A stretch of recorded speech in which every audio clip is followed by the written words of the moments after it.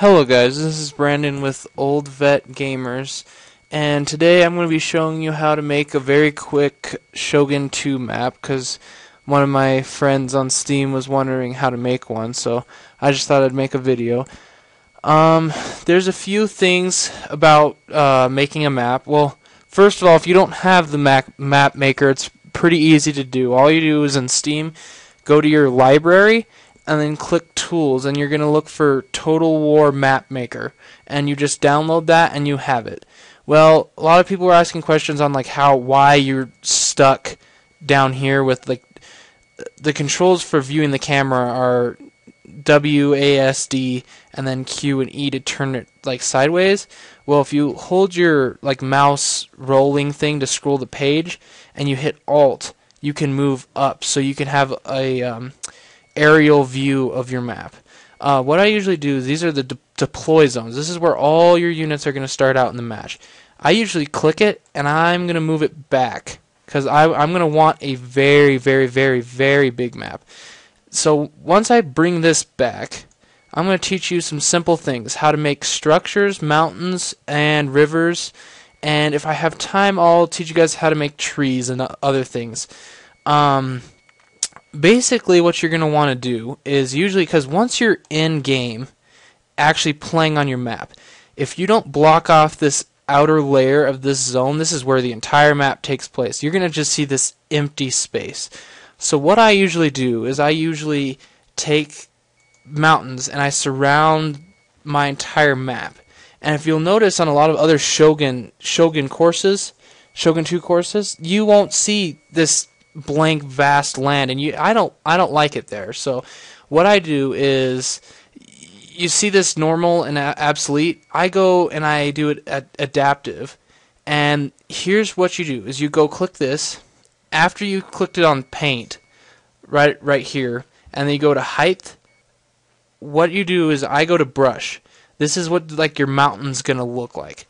I don't know, choosing ones that look kind of misshapen. It makes it look better once you make the mountain. What you're going to do is you're going to go scale. I usually make it pretty big. Let's put it kind of in the middle. See how that is? The pattern, on the ground. Then we're going to go to height. You don't want it too huge. I'm going to do about, I don't know, 50 sounds okay to me. So I'll try 50. Actually, I don't like that shape. Hold on. I'm actually going to change my pattern. We're just going to try this.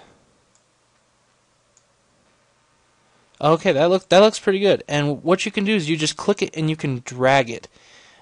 I like to just make the entire map just full of mountains, the back of the map. I'm going to do this rather quickly so I have time to show you guys some other things about the game. So I usually just do the entire outside of it. And usually when you're making maps, change the pattern up a bit. Make the mountains look a little different. It'll be a lot cooler when you actually have your map complete and you're actually battling on it online with your friends and stuff. So that you can have that. This is just an example. So then what I'm going to do is I'm going to add a little bit of a river, I guess. And if you want units to walk through the river, I believe you need to put it at about 0.5, I think, is what units can walk through the water. But I'm going to make one that they can't. So I'm just going to do -34, which is humongous. But you normally won't need that. But this is just an example. We're going to go with this pattern. I don't want it so big, but what I'm going to do is I'm going to have it look like it's coming through this mountain, kind of, and I'm going to stretch it along through there, so it looks like we kind of have this little pond here. See that there's a shadow right over here? That won't be in there in the end game. This is just in the map builder. So yeah, so you can create these, whatever you want to do with the water and the mountains. It's just the height and the depth. Now I'm going to show you guys how to build a structure. Structures, basically, you're going to want to go to Create, You're going to go all the way down to, there's buildings, vegetation. This is where all your trees and your buildings and stuff are. And then you can see how it says archery range. Basically all you do is you can just rotate it however you want, and then you can just click it down. And it'll be there in the battle. There's a vast variety of different structures you can do, from walls to... You can build your own castle if you wanted to. There is so much. I'll see if I can find some here, let me look for something good.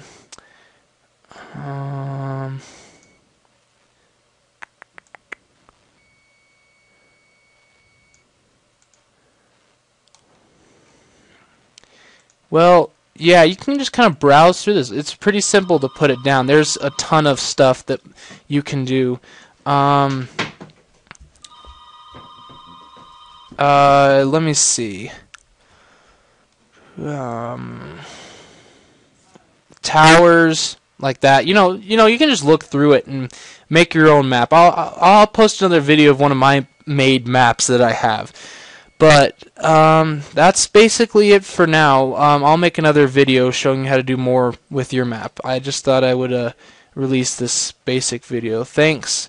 And if you guys want to subscribe, we do mainly MMO games, but I have about 40 other Steam games that I'm going to be doing reviews on. So, see ya.